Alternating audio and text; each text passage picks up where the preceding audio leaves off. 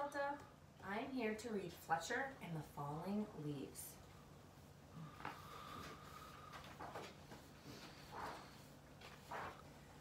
The world was changing. Each morning, when Fletcher bounded out of his den, everything seemed just a little bit different.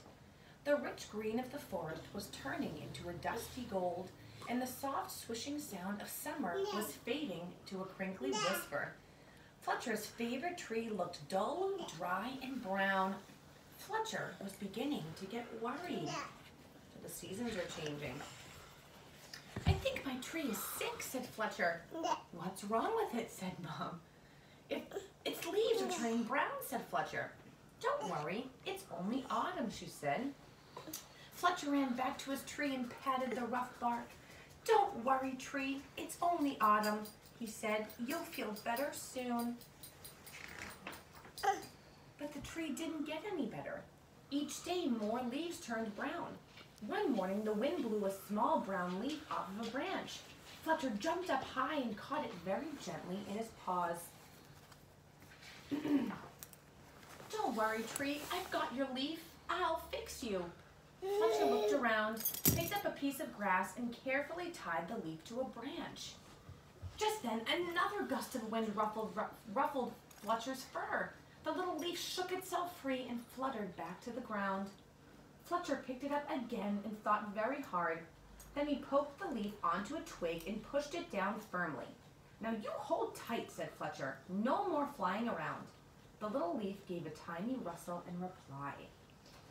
So he's trying to save all the leaves, but the leaves are supposed to fall off in autumn. The next day, a strong wind was blowing through the forest. Fletcher rushed out of the den and ran all the way to his tree. Lots of branches were bare, and a little lost leaf spun everywhere. "Don't worry, tree, I'll catch them for you, I promise." Round and round and round whirled Fletcher, running after the swirling leaves. Do you think he's going to be able to catch all those leaves? I don't know. "Leaves, wonderful leaves, just what I need for my nest," said a squirrel. "But these leaves belong to the tree," said Fletcher. "Don't take them away."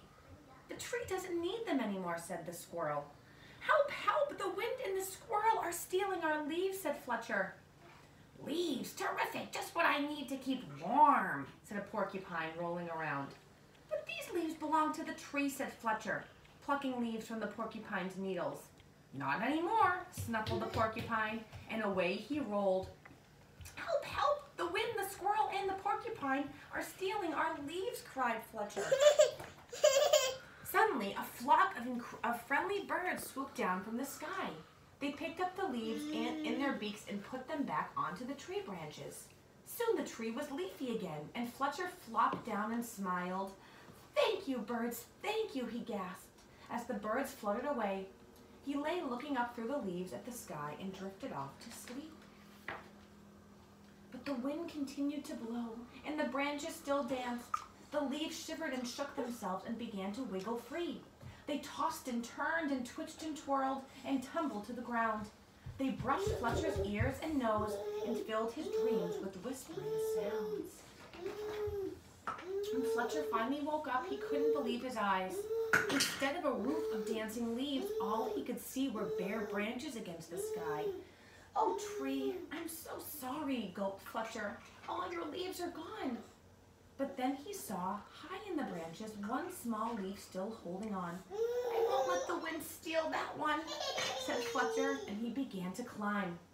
He crawled along to the last leaf and held it firmly onto the branch. All day long the wind blew, the branches bounded, and Fletcher held tight. "I'll stay with you, leaf," he said. "Don't worry." But then, with a sudden whoosh of wind, the branch bounced high. With a plip, he let go and fluttered like a little flag clutched in Fletcher's paw. Fletcher looked sadly at the leaf. "Hey, do you want to come listen to the rest of the book? Come on." Fletcher looked sadly at the leaf he had promised to save. He carried it carefully down the tree and back to the den. He made a cozy little bed for it and gently tucked it in. But all night long he could only think of his tree all on its own. At dawn, Fletcher tiptoed outside, The wind had finally stopped blowing and the air was cold. The moon still hung in the clear sky and pale stars glimmered. As he came to his favorite tree, Fletcher saw a magical sight. What do you think? The tree was hung with thousands of icicles, shining silver in the early light. "You are more beautiful than ever," whispered Fletcher. "But are you all right?" A tiny breeze shivered the branches, making a sound like laughter, and in the light of the rising sun, the sparkling branches nodded.